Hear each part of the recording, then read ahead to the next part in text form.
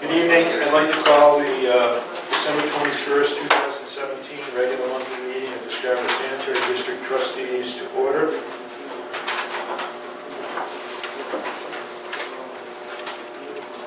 The roll call, Judith Cavallaro.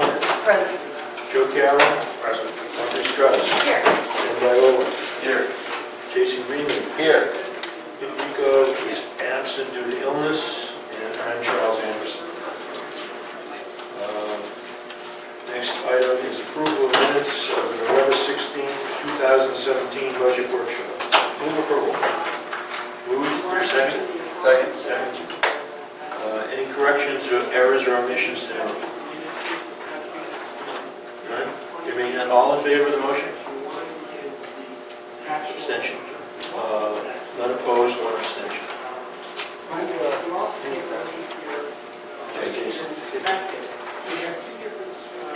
Okay, the November 16th, 2017 regular monthly meeting minutes.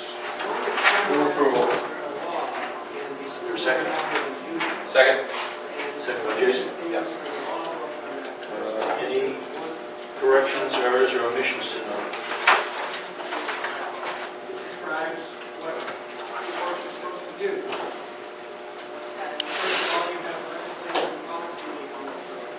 None. All those in favor? None opposed. One abstention. Joe Carroll.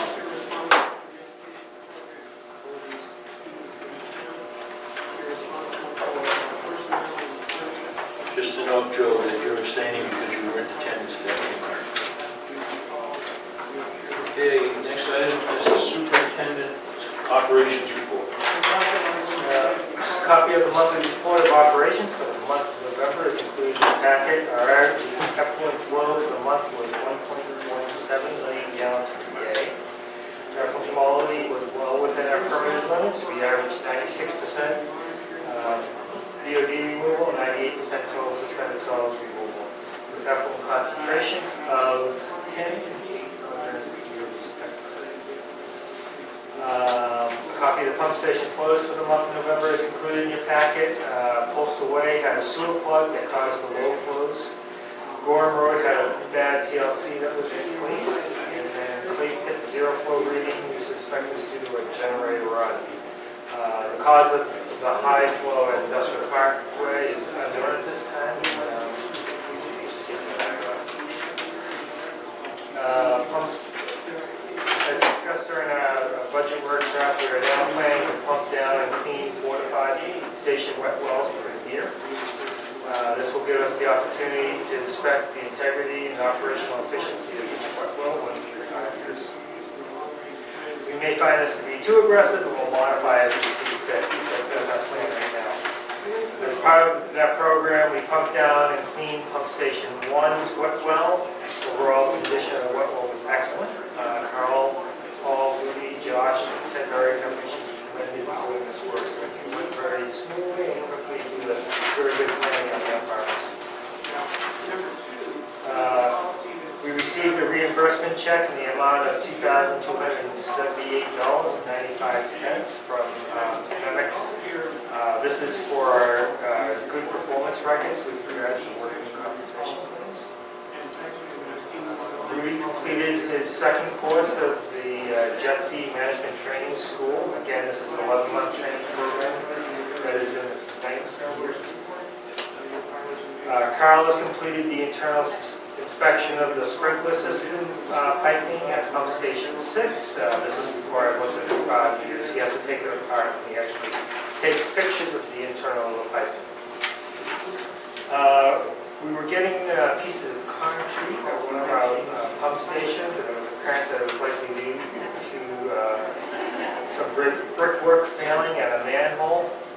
Josh took that on and located that problematic manhole by taking the collection system iPad and following the use of the GIS data and following the collection system up, inspecting manholes until he found the problematic one. We had a sign made that depicts our new logo and installed it within the admin building lobby.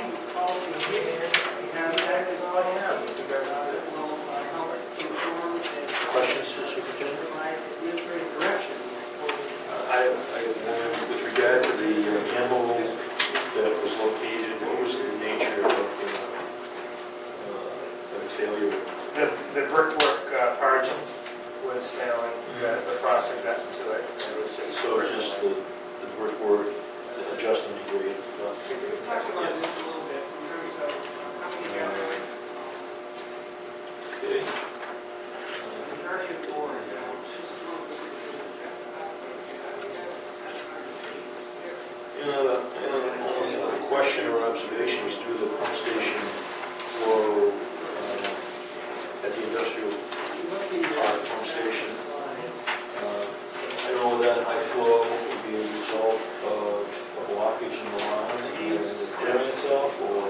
It very well could have been. It would have been a relatively short time blockage because of the day before flows were sort of normal. So I'm just asking, didn't we have a problem down there with a blockage occurring to discharges from one of the users now? Confusing that. Number 8. No, we had an issue with that line, and I'll check into it. I don't recall. so I'm just wondering if we did, if there was another recurrence, if we need to go back and follow up with the user. Take just a minute to read everything for yourself. Okay, next item, no other questions since we're in. Next item is correspondence.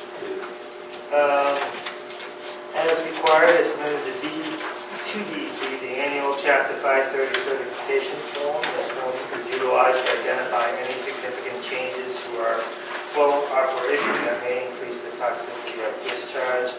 As shown on the form, we have had no such changes. As in years past, Willett Associates will be conducting our financial statements as outlined in the attached agreement. They are scheduled to conduct the on-site review in February. As in years past, I will schedule a presentation of the audit once it's complete.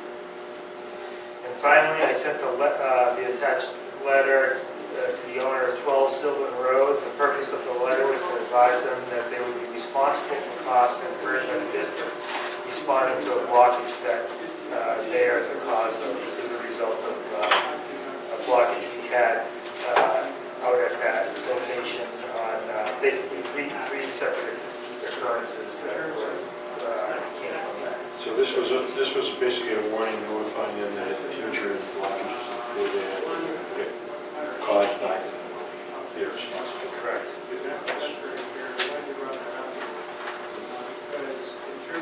Questions for the superintendent? Okay. Old business. As requested by the chairman, I provided all of the trustees with a copy of the district bylaws. These are also available on our website. So if you intend to lose them, that's fine. Yeah, my intent with doing that was just to be sure. I think it's been quite a while since we provided copies to the trustees. And if you're like me, you don't spend a lot of time ruminating over websites looking up information like bylaws and things like that. So I just thought it might be helpful if everybody had had a chance to kind of refresh their memories as to the content of the bylaws. There's no other reason than just a refresher. Sorry. What's that? Pine Point Road odor issues. We continue with the interim sodium hydroxide addition to control the odors through the hydrogen sulfide generation, which has been successful as shown in the table I provided you. You can see that the last three average readings of H2S is now averaging at 0. I actually got another result today. Again, it mimicked the other results of 0 with a peak concentration of 2 or the 8 was the number. So the program is being very successful and moving forward. I've also attached a correspondence with the resident of 193 Pine Point Road. There are two email chains, one between Matt Height and one with myself. The last odor complaint that I received from Mrs. Sheep was on November 27th. Glenn and I responded. Glenn could not detect any odor. I detected a faint odor on 2 brief occasions, neither of which I would have associated with the sewer. Also, neither our instantaneous H2S reading or the H2S odor logger detected any significant concentration of H2S on that station. On the 29th, they also reached out to Amy Taylor, at Blue Point School. She got back to me on the 1st and stated that she did not have any reports of sewer odor at the school at that time. This past Monday, I believe it was, she did send me an email saying there was a very faint odor at the school. We did go out there, and again, we couldn't detect anything outside and around the grounds, nor did we had the odor logger in measuring upstream from that, which detected nothing, and we took some instantaneous readings of the manholes at and around the school and detected type of sulfur. Ready Seafood has made great strides moving to install a treatment system. They have already installed additional screening, hired an engineer, completed preliminary design, and currently, actually, I spoke to them this morning.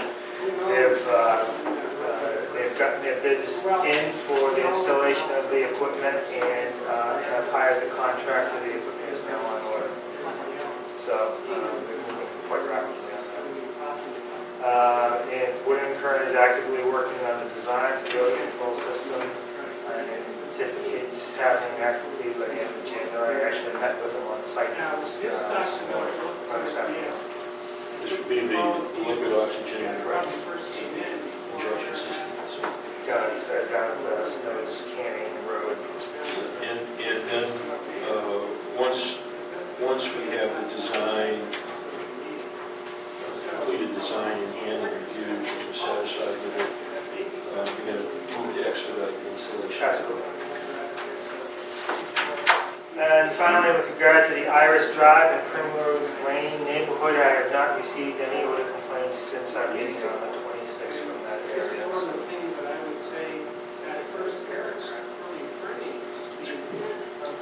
Encouraging.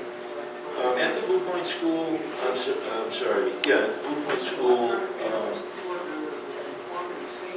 has there been any follow-up there to take a look at their venting and air exchange systems to kind of pin down the possible source of internal odor that was cited by them last fall? I have, not since the last time I met with the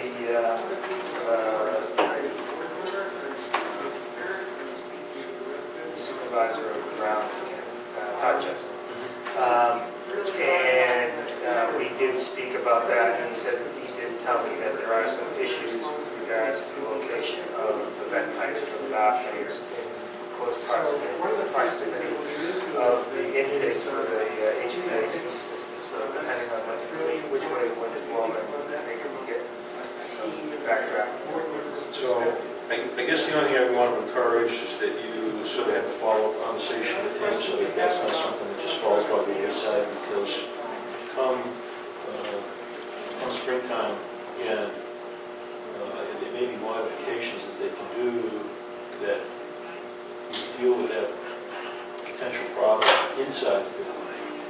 And if they can do it, there's a they should before we start having more dialogue with the sources. Okay, great. Any other questions or comments? Next item is new business, adoption of the 2018 budget. The proposed budget summary for 2018 is included in the packet. Last month we held a workshop where the trustees and I went through the details of the budget, including each line item that makes up the budget. The budget summary before you is the summary of that budget with no changes. Overall, the proposed budget reflects a total decrease in capital expenditures of $10,421 from the 2017 budget, which translates to a 0.32% decrease. The operating budget, including capital expenditures funded through operations revenue, is down $45,421, a decrease of 1.06%. The total budget, including capital expenditures, is $3,680,497, up $84,579 from the 2017 budget, an increase of 2.35%.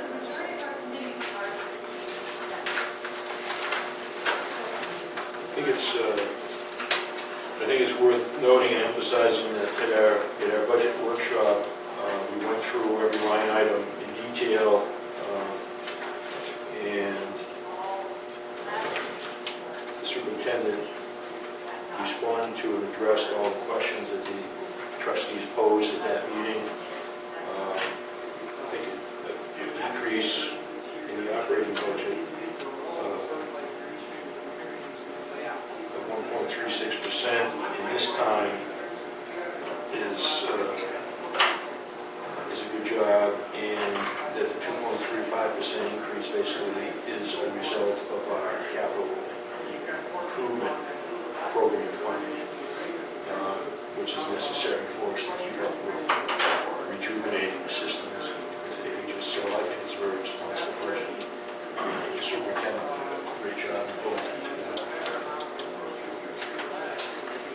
Any questions or comments about the budget? If none, a motion to adopt the 2018 budget would be in order. Mr. Chairman, I make a motion that we approve the 2018 budget as presented. I think you just stipulate the amount. Oh, okay. Sorry. Make a motion we approve the 2018 budget for a total of $3,680,497. Thank you. Second. Second. Other questions or comments? None? All in favor?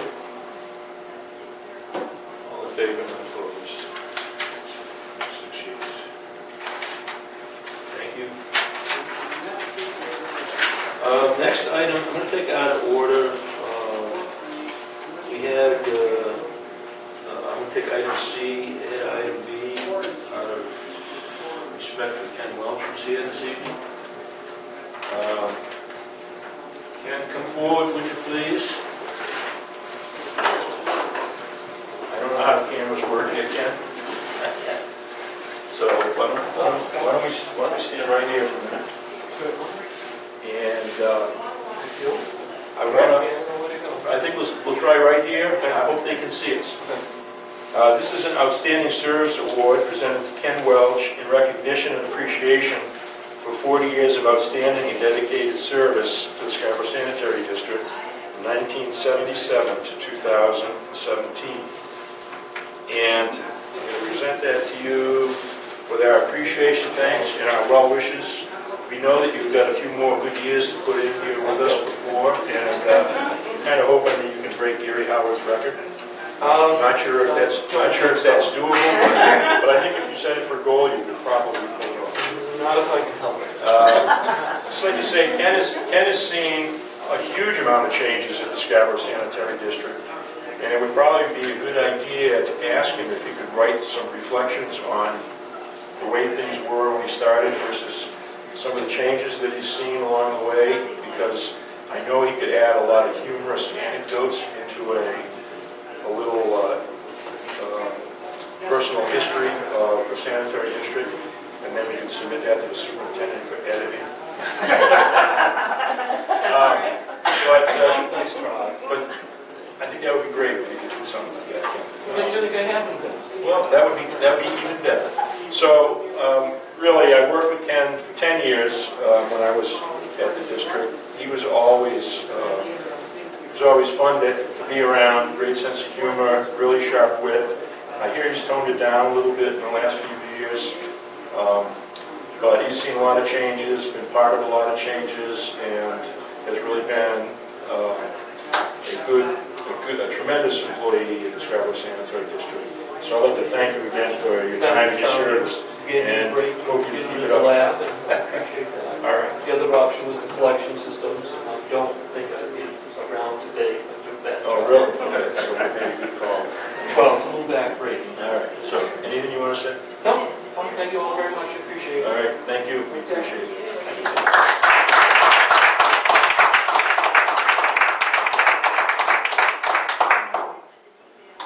Is it okay to go, or? Yes, it is. Believe it or not, You're on your own it's past time. bedtime. You're on your own time, man. I know you're going to get up early. Thank you all, appreciate it very much.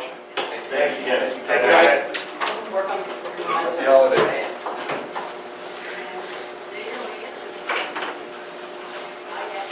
All right, next item under new business is recognition for Rob McSorley. We have a plaque here. Rob had intended to be here at the meeting tonight at our invitation, and then he ended up with a business conflict that he couldn't avoid, so he was unable to come. The plaque reads, presented to Rob McSorley in recognition and appreciation for your 9 years of outstanding and dedicated service as the Scarborough Sanitary District Trustee, dated December 21st, 2017. And we really wanted to thank Rob and acknowledge the 9 years of service he put in. Rob was a very intelligent and proactive contributor to issues that we dealt with over the 9 years that he served on the board. I found him to be extremely professional in his approach to problem solving and in his philosophy as a trustee. I think he was an asset to us, to the board during that tenure, and thought it would be prudent for us to acknowledge the time that he served. And I would just recommend that we keep in mind in the future, as trustees move on from their positions on the board, to remain cognizant of thanking them for the service that they put in. We all know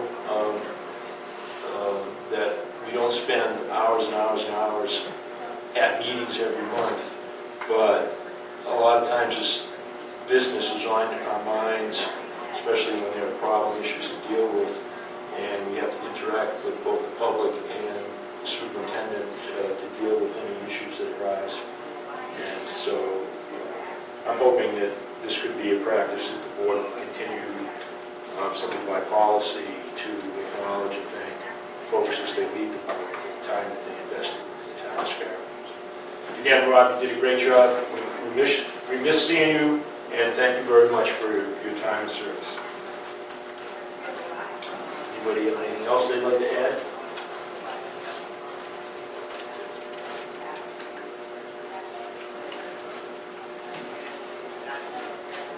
All right, moving on.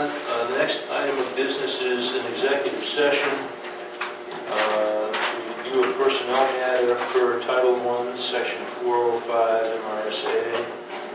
This would be, we need a motion to recess to executive session with the intent of returning to finish out our business meeting. So moved and seconded. All those in favor? None opposed. So we will be in executive session for as long as it takes us to complete our business, and then we will return to the chamber here for completion of our business meeting. And so we'll be meeting in the town manager's conference.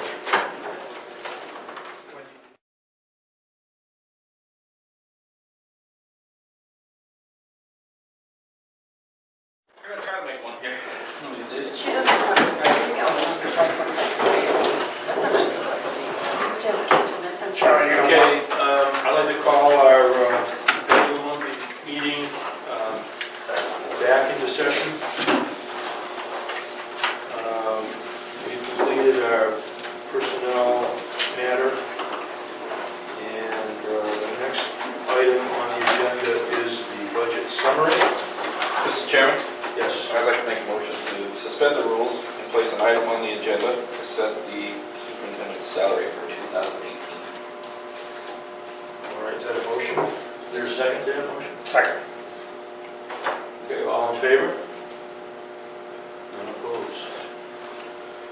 Okay, we'll call that item F under new business. Set the superintendent's salary for 2018.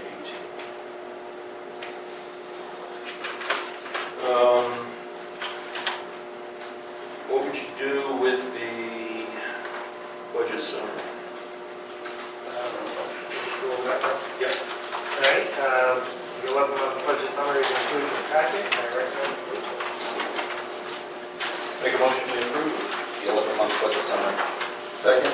Moved and seconded, and just for public information, the budget summary shows that we're really in good shape, and I think there's a good possibility that we'll finish the year under budget, so another pat on the back. So I think. All those in favor of approving the budget summary? None opposed. Thank you. Okay, item F is to set the superintendent's salary for 2018. I'd like to make a motion, we increase the superintendent's salary for cost of living increase of 2.2% and also a 3% performance bonus. Second. Moved and seconded. Jason said. Yes. Moved and seconded. Any comments or discussion? I'd like just like to say that he deserves, probably deserves more, but that's what we're going to get this year. Yeah, I think the consensus is that the superintendent is a tremendous asset to the district, both his technical knowledge and his management style and expertise have really been a tremendous benefit to our organization. Very pleased with the past year and hope that the coming year is just as successful. Other comments? All those in favor of the motion? None opposed, 6-0. All right, with that, the next item is public comments. And there are no members of the public here at this time. Trustee comments. Ken? I just want to say happy holidays, everyone. Have safe travel. I'll second that. Happy holidays to everybody. Hope it's an exciting one for all the right reasons, and everyone stay safe. Joe? I'd just like to congratulate Lee on his completion of his second course, and Josh for his diligence investigating panels, and then otherwise than that, to the members of the board and also to the employees of the Sanitary District and general public. Happy holidays. Be safe. I'd like to say that I came away from my first board meeting totally impressed with the commitment and the knowledge of his board. They are so knowledgeable that I'm just sitting there in awe. And I'd like to wish everybody Merry Christmas also. And I'd like to thank Wendy for all of her help. She has been a big help to me. That's my Christmas present, Wendy. I should have bought you. Oh, I'll remember that next year. Thank you. I really appreciate it. Thank you very much. And Happy New Year to everybody also. 2018 is going to be a wonderful year. Thank you. Jason? I want to re-congratulate Ken on his dedicated service to the district. Also thank you to Rob for all his dedicated service as a trustee. And certainly want to thank Dave for another fantastic year. Again, leading the staff and making sure the plant operates efficiently. Done a great job again. Thank you again to all the staff, including Wendy, who does a fantastic job as well. And it's great to see the faces when I stop down there. It seems like everybody's in a great place and enjoys working there. And their dedication is it's a great asset to the district. I want to also say Merry Christmas and Happy New Year to all the viewing public. I know this is a highly rated television show. Folks, public access, so make Bottom of the ratings. Make sure, extend a happy holidays to everybody out there doing public. My turn, ditto. I'd like to wish everybody a Merry Christmas and Happy Holiday season and a happy and prosperous 2018. Hard to believe 2018 is here. I remember when 1984 was a distant future. And the novel made it seem so far away. And I'd also like to express my appreciation for the efforts of the state this past year. I think in most of our meetings we're thanking particular staff members for their good work during the course of the previous month. And now, looking back, this is our last meeting for the year, and looking back, I think everybody on our staff has been cited at least one time for some really outstanding performance and recognition. And I'd like to thank the superintendent for a great year and for encouraging the staff and trying to maximize their own professional development. It's gone well, and I'm looking forward to a great 2018. So Merry Christmas and Happy Holidays to everyone. And happy motion to adjourn. Second. Moved and seconded. All in favor? We're adjourned.